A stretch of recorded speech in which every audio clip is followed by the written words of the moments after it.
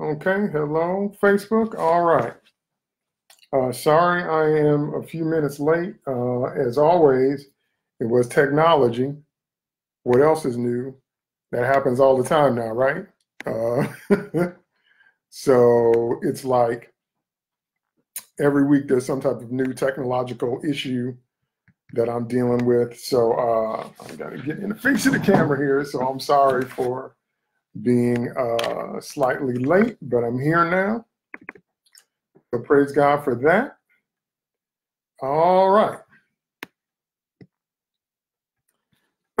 So let's take it from the top.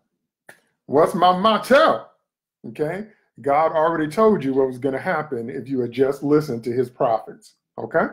So if you're coming on this broadcast live, please like and share so we can get the word out to other people. If you want to support me, there's on my Periscope, there's a paypal.me link in my Periscope profile. And then on Facebook Live, I have my paypal.me link and also Amazon Smile. Amazon Smile is where you can donate a portion of the proceeds from Amazon sale to your favorite not-for-profit charity.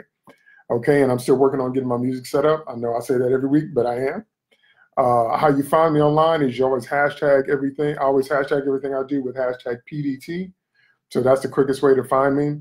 My regular broadcast time is now Sunday, 2:30 p.m. Central Standard Time. And then on the second Thursday of every month, I do a teaching called No More Genies, where I address genie concept, okay? And it's been really powerful because genie concept has messed a lot of people up. I even have on my Facebook page a couple of news articles where I'm referring to things that people did going to religious extremes, and they ended up really, really messing themselves up. And in one case, a boy died. So genie concept is no joke. So that's why I teach so hard on it, because I want to deliver us. I want the Lord to deliver us through proper teaching and understanding of his word and through revelation of his spirit on how to get away from genie concept and how to believe the things about God that are right and true, and to understand that God is a person and we need to know his word and we need to know his voice. And this is a personal relationship. You need to be doing what the Lord told you to do. Okay, very, very important. But anyway, so all that is on the second Thursday of each month. So today is my regular 2:30 p.m. Central Standard Time, a live prophetic word broadcast. And so let's get into the word for today. Quick word of prayer. Thank you, Lord, for this day. Thanking you for your prophetic word. Thanking you for your deliverance. Thanking you for greater words of wisdom, words of knowledge, and greater understanding. I ask, oh God, that you be in the midst of this broadcast, because this is about you. This is about hearing from you. And when you give us the words to edify our soul and give us correction and instruction, oh God, then we can make the right choices, and then we will be victorious if we listen to you and obey you. And I thank you for it. And I thank you for the opportunity to be a servant in your kingdom. In Jesus' name, I pray, according to his righteousness, his blood, and faith in his name. Amen. All right. So today's prophetic word is twice as much. Okay. Twice as much. Twice as much. That's today's prophetic word, is twice as much. So you say, well, what do you mean by that? Okay. Let's go to our foundational scripture. And our foundational scripture is Job chapter 42, verse 10. The book of Job, that's in the Old Testament, okay? Chapter 42, which is the last chapter, and verse 10. I'm going to read a couple of different translations. So Job 42:10 out of the King James Bible says, "And the Lord turned the captivity of Job when he prayed for his friends. Also, the Lord gave Job twice as much as he had before." New American Standard, "The Lord restored the fortunes of Job when he prayed for his friends, and the Lord increased all that Job had twofold." New International Version, "After Job had prayed for his friends, the Lord restored his fortunes and gave him twice as much as he had before." And the Berean Study Bible says, "After Job had prayed for his friends, the Lord restored his prosperity and doubled his former possessions." Now, that's the word for today. So what are we supposed to learn from that? So let's look at that word in the Hebrew when it says after Job had prayed. after Job had prayed, that word there is palau. Palau, that's Strong's Concordance number 6419. And it means to pray, it means to intercede, it means to intervene, okay? It means to make supplication, it means to meditate. Why is that so important? Why is that so important? Well, in this particular story, Job's friends had said a lot of things about God that weren't true, okay? And the Bible says that God said his wrath was kindled against his friends. What that means is that the Lord was upset. They had provoked God to anger because they had said some things about God that weren't true. They had basically told Job that all that stuff had come upon him because he must have done something wrong, and God didn't know what he was doing, and there must be some kind of judgment, and blah, blah, blah, blah, blah, and God was cruel, or God was mean, or you know, it was about negativity. And all that stuff that came on Job was from the devil. That was the devil attacking, that wasn't God. And so the Lord was upset that his religious friends had blamed the work of the devil on God and had misunderstood what he was going through and had counseled him wrongly. And they just messed up all across the board. So the Bible says that God told them that if Job prayed for them, that God would turn away his wrath from judging them because God would accept his prayers. All that's in the book of Job. So when it said after Job had prayed or interceded for his friends, what's the principle there that we can learn? The principle there that we can learn is that that's why it's so important to pray for other people. Because when you're praying for other people, you're actually storing up favor in your account.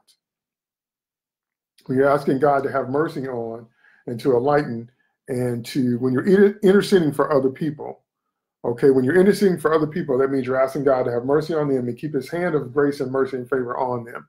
So when the devil comes at them, they can still get the victory. Well, remember, God's law is always you reap exactly what you sow. So when you pray and you intercede and you're praying for the good fortune of others, then that adds up to good fortune that's going to come back on your account. That's another reason that the Lord told us to bless our enemies and not curse them, which you have to do in the spirit. We can't do that in the natural. That's not our natural reaction to our enemies. Our natural reaction to our enemies is to hate back the people that hate us. But the Lord says when you bless them, one of the reasons the Lord tells you to bless people that hate you is not to say that what they're doing is okay, but so that you will begin to sow seeds of blessings on others. And when you begin to sow seeds of blessings on others, then that means that's what's going to come back to you. So you're actually investing in your own future. So when the devil's after other people, when you pray and intercede, or when judgment is going to come, when you pray and intercede, okay, you're actually storing up favor and blessing and good fortune to your account because you reap what you sow. That's why the Bible makes a point of saying that after Job had prayed for his friends, after he'd interceded, after he'd invested into their account, asking God for favor for them, to spare them from judgment, then what happens next? Then it said the Lord restored, okay? That word restored there in the Hebrew is shub. Shub, that's Strong's 7725, and it means to turn back or return, to answer again, okay? So what does that mean? It means that God turned his prosperity back, turned his possessions back. He answered him with twice as much as he had before, okay? Now, the word there, his prosperity, in the Hebrew, that word is shebuth. Shebuth, that's Strong 7622, and it means captivity or captives, fortune or fortune. So what does that mean? That means just what it says. It means the state of your life. If you're in bondage, if you're in captivity, or your fortune, what kind of fate has befallen you? So the Bible says that after Job prayed for his friends, the Lord turned back his fortune, his fortunes, his captivity, the state of his life. And then what happened? And God doubled. That word there in the Hebrew is Yosaph, 3254 in Strong's Concordance, Yosaph.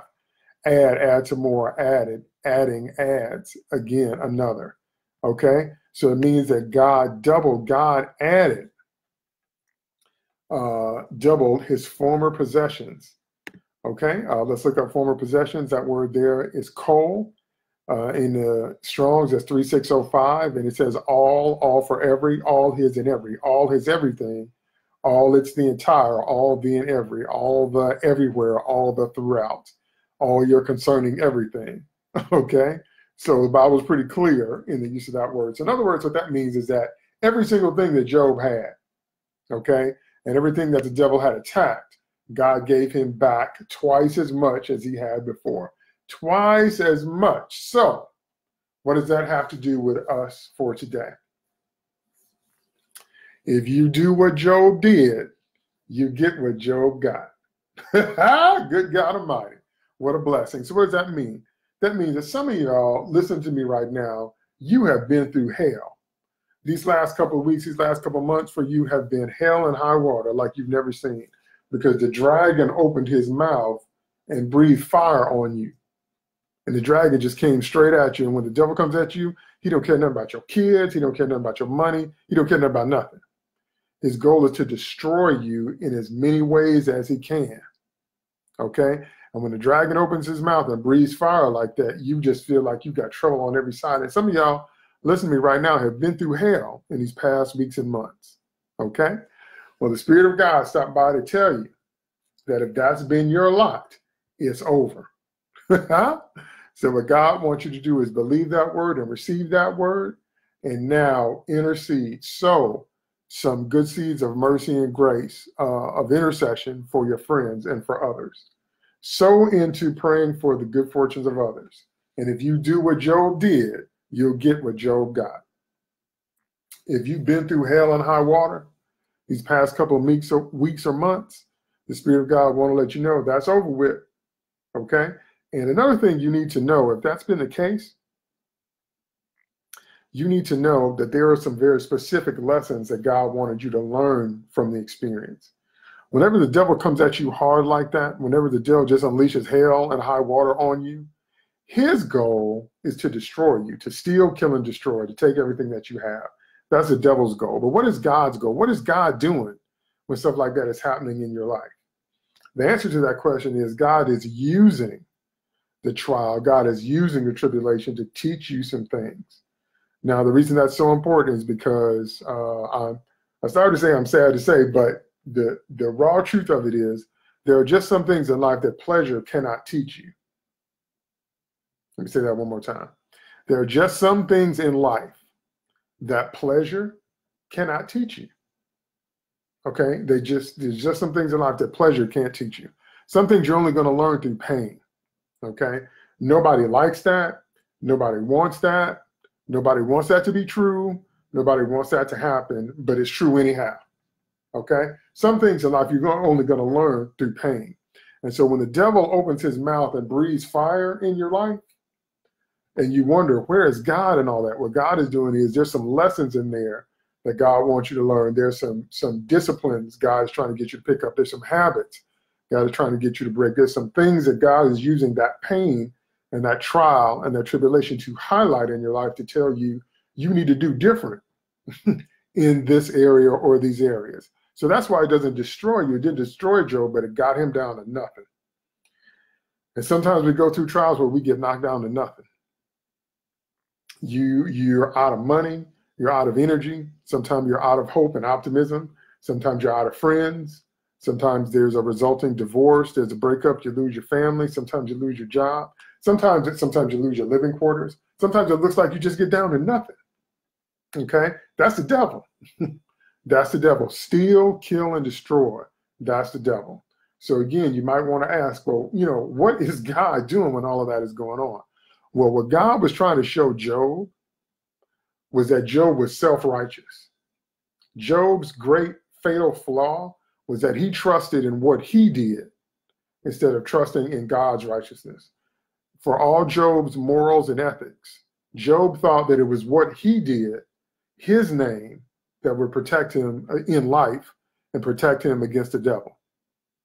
So when the devil came after Job like that and just completely devastated everything that he had, God was trying to teach Job how not to be self-righteous, how not to trust in his own works, how not to trust in his own name. That's what God was trying to teach Job through those terrible trials, that the reason the devil is coming after you and the reason all this is happening and the reason the devil is doing all this is because you think that your morals and your ethics and your name is enough to defend you against Satan. And yet, no, it's not.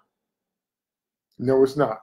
So I'm saying that to say that if you've been through a Job-like situation where you just feel like you've just been busted down to nothing, you've just been reduced, I stopped by to tell you that what God was doing in that trial was teaching you how to stop depending on your thoughts, your ways, your way of doing things, your own righteousness, your own understanding.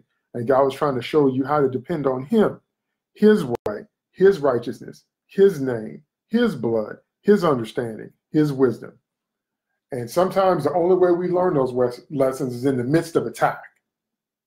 So I know that can be challenging, but the devil's purpose in the attack is to destroy you, to steal, kill, and destroy. But God's purpose in the attack is to teach you how not to depend on yourself or your ways or your thought patterns or the things that you were doing that weren't right. And the things that Job was doing was thinking that even though Job had strong morals and strong ethics, that's what was going to defend him against the devil.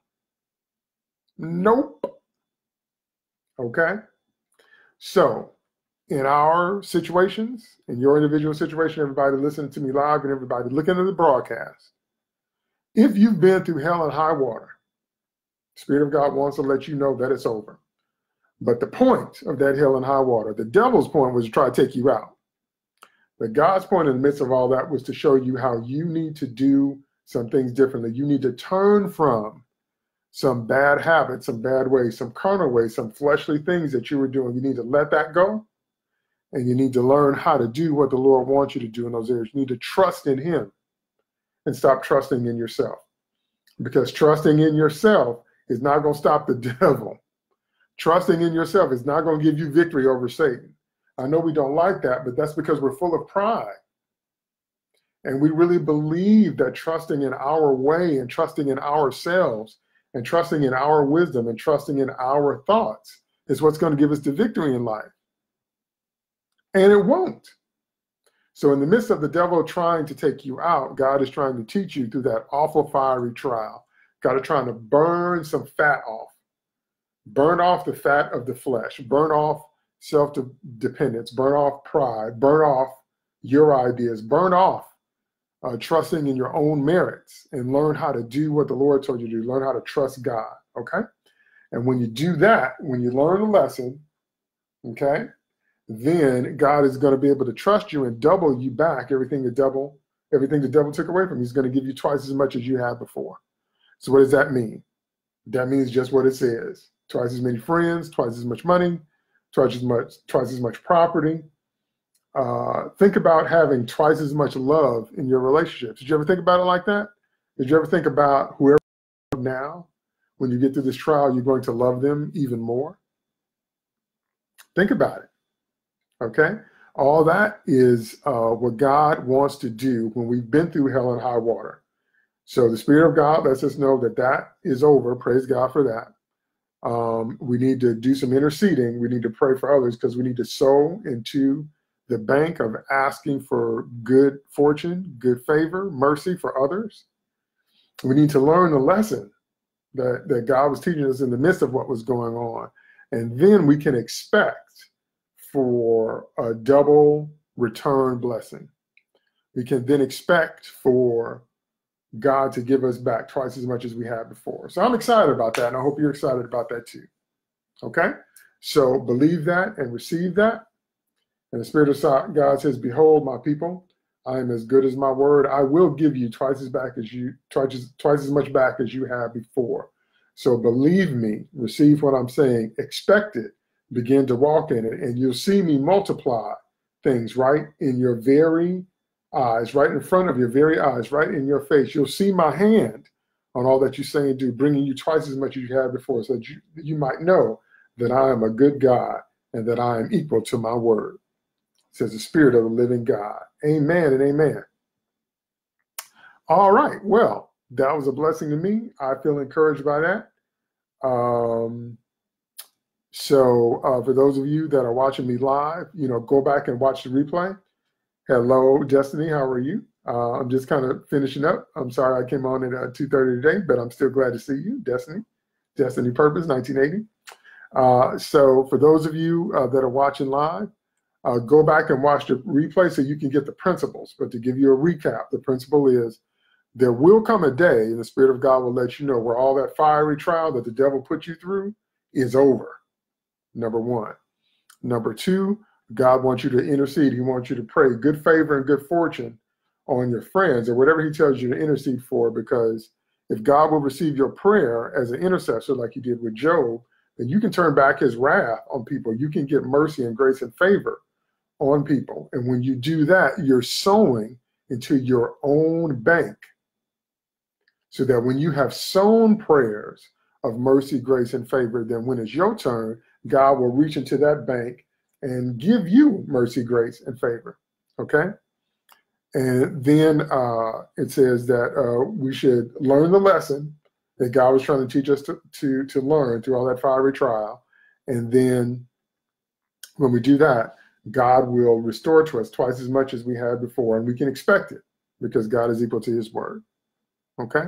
Now, do you see why we need both the written word of God and we need to exegete the scripture according to the original languages, but we also need the prophetic word of God? We need to hear a rhema word from God. We need to hear what the Spirit of the Lord is saying in the moment, for the day, for the season, for the time. Do you see why you need both?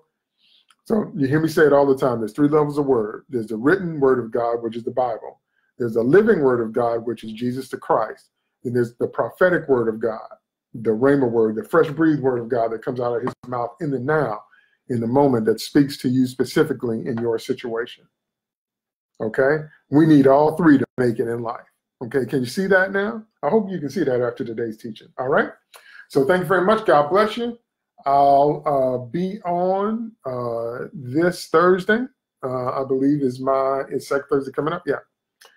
For the No More Genies broadcast. And then I'll be on next Sunday, my regular time, 2:30 p.m. Central Standard Time, for my live prophetic word. All right? Thank you. God bless you. Follow the principles so you can look forward to that double restoration blessing. Walk in it, believe it, receive it, and I'll see you next time.